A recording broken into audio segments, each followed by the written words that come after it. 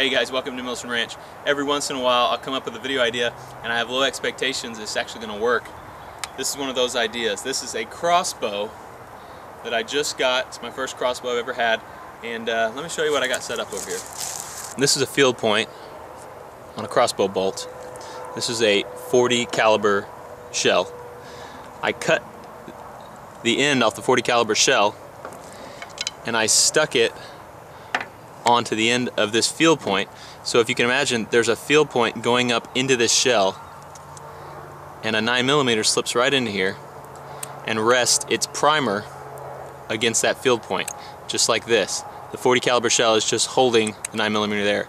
So in theory, when this fires, if it doesn't fire as soon as the crossbow trigger is pulled and it fires in the crossbow, it will fly until it hits a target, pushing the 9mm back into the crossbow, into the field point, and setting off the bullet. Alright, there's the .40 cal shell on the field point. 9mm is loaded in.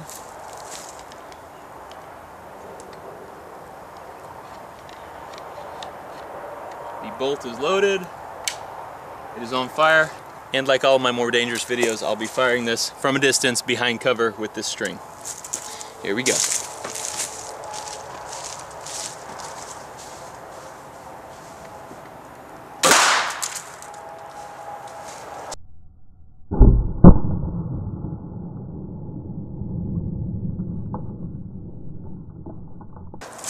Looks like it worked. I was behind cover, so I didn't actually see, but I can see where it hit on that cinder block right there. I don't know where the arrow is. Alright, I had to watch this camera to figure out where that went. I saw that it actually fired backwards, so I just turned around and it was right behind me, stuck in the ground. And the .40 cal casing is gone. Who knows where that went. But the field point looks like it's in perfect shape and it still works. And the 9mm bullet did fire, but it did not have any power going into that thing. It dented it a little bit, but when it fired, it shoved this arrow straight backwards and landed over in the dirt over there. And you thought that was all I had planned for you. This is a .44 Magnum shell. It is glued to the tip of an arrow. This one does not have a field point on it. I actually unscrewed it so it was flat. So it was just like this. This is an entire case from a .44 Magnum. I didn't cut the bottom off or anything. This is a .40 caliber case, and it fits perfectly in there, snug like that. I'm going to fill this up with some DA-22. This is binary target that's set off by .22 caliber bullets, and I'm going to fill it up and then shoot it in hopes that when it hits, this will compress, will ignite this, so it'll be like a little explosive arrow. These are full of DA-22. It's closed. I was surprised when that 9mm went off. I will be really surprised if this one actually works. Here we go.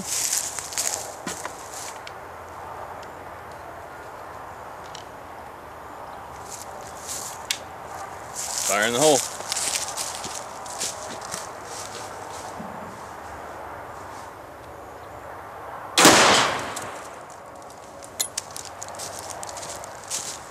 Can't believe that worked.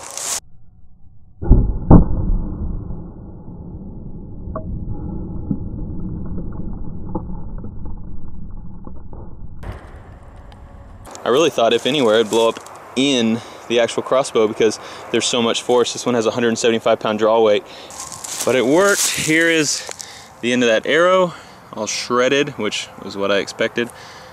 It shoved, you can see that little brass ring there, shoved that way down into the arrow. Here's where it hit. Still not a whole lot of damage. Most of that explosion just went straight out. This thing was already cracked before. Maybe another crack. I don't think so though. I think all that explosion just dissipated through the air. Made a really loud boom though. Appreciate everyone watching. Thanks for the support, and we will see you next time.